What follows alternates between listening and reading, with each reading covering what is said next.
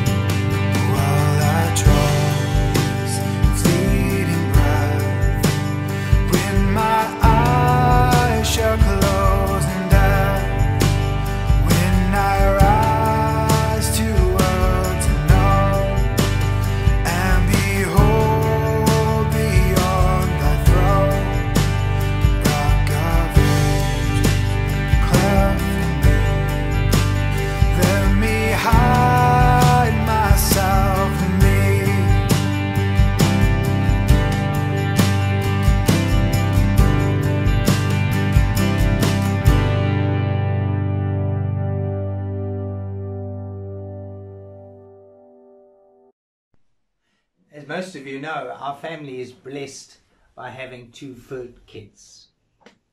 We have Ella the cat, who is a tortoiseshell and is extremely vocal.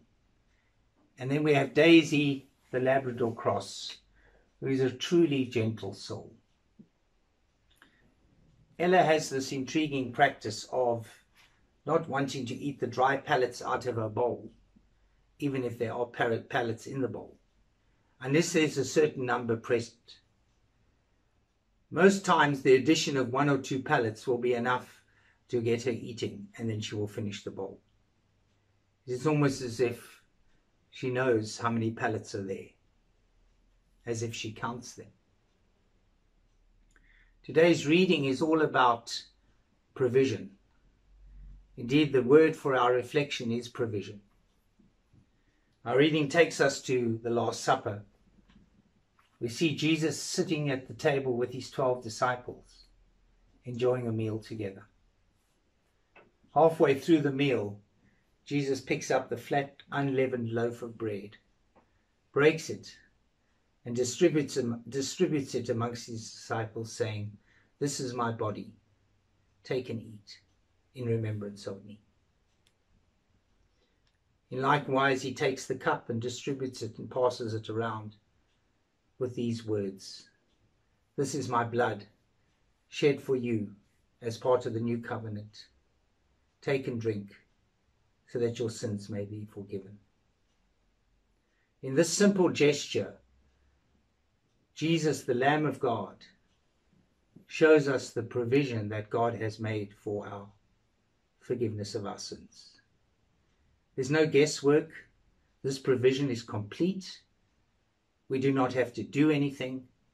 We simply have to arrive, admit that we have done wrong, ask for our sins to be forgiven, and accept the gift. No strings attached. Two Bible readings came to mind as I pondered on this passage. The first one came from John chapter 1, verse 29 and 36. The amazing tale of John the Baptist recognizing Jesus from afar. Yes, they were cousins, but John knew that Jesus truly was the Lamb of God and publicly stated it in these verses. In Corinthians chapter 5, verse 7, Paul reminds the Corinthian church that they have to give up their sin, leave behind their sinful life. And he likens their sin to leavened bread, bread that is baked with yeast. And he says to them, embrace the new life without sin. Embrace the bread that is baked without yeast, the unleavened bread, the flat bread.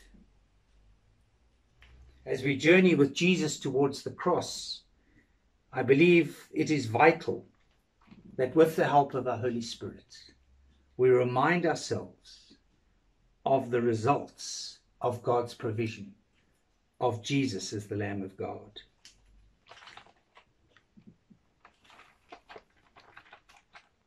Rest and peace. How wonderful it is to approach the cross laden with sin, kneel there and ask forgiveness and arise sin and guilt free. Our past failings, our guilty feelings, the things connected with our bad behavior that keep us awake at night, all washed away in the flood of Jesus' blood as it was shed at Calvary. The hymn writer puts it like this, and I'm going to read 3 verses of hymn 201. There is a fountain filled with blood, drawn from Emmanuel's veins, and sinners plunge beneath that flood, lose all their guilty stains. The dying thief rejoiced to see that fountain in his day, and there may I, though vile as he, wash all my sins away. O dying Lamb, thy precious blood shall never lose its power, till all the ransomed church of God be saved to sin no more.